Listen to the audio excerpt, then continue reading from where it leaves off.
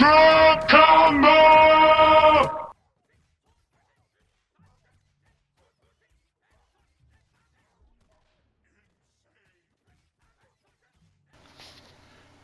Hello, gaming world. This is Mr. Karate Jesus here from Untamed Games, and here is our first review for the Xbox One.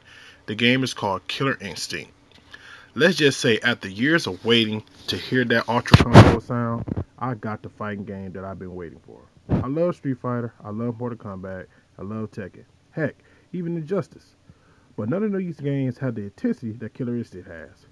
People are going to complain about the lack of characters and modes, but those are most likely people trying to put the game down, or gamers that can't play the game because it's only for the Xbox One. But let me tell you this game is worth every penny. At any rate, Killer Instinct has been away far too long, and I enjoyed the arcade, the Super NES, and the Nintendo 64 versions of the game. And I was concerned about Double Helix working on this version of the game, but thankfully they had access to Ken Lobb, who was the original programmer with Rare when Killer Instinct was first created. The game is one of the flashiest games I have seen in a while, especially for a fighter. It is not nearly on par with the Street Fighter series, but it is still a lot of fun to play and nearly as fun to watch. Every blow and combo is vicious and very dramatic, not only visually but also audibly. The sounds during the matches is intense and adds excitement, but the music is a mixed bag. Some will like it, but more likely many will not. The combo system feels familiar to anyone who has played the originals, but it is also a bit cheap in some regards since the successful blow to your opponent opens them up for more damaging combos. The upside to this is the famous combo breaker, heard in nearly every video that you have seen for this game, will be awesome. With this in mind, there is a bit more depth to the franchise, which is very welcome and changed and makes the game seem less dated than it would be otherwise.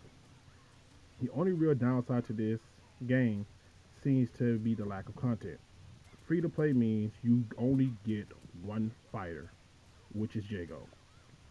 A $20 purchase would net 6 characters. More fighters will be released incrementally, but it has to be said, Microsoft, you really need, you really need to release a complete game and not rely on DLC to clean it up.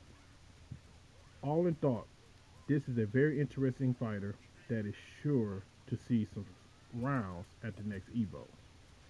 Anyway, don't listen to the bashers. If you have an Xbox One, this is a must-have game.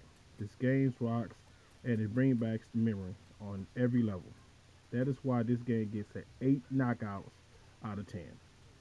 So, if you want to play or you want to play someone online, you hit up King James Boss and I will take any challengers. But this is a must-have game for Xbox One and you gotta have this game.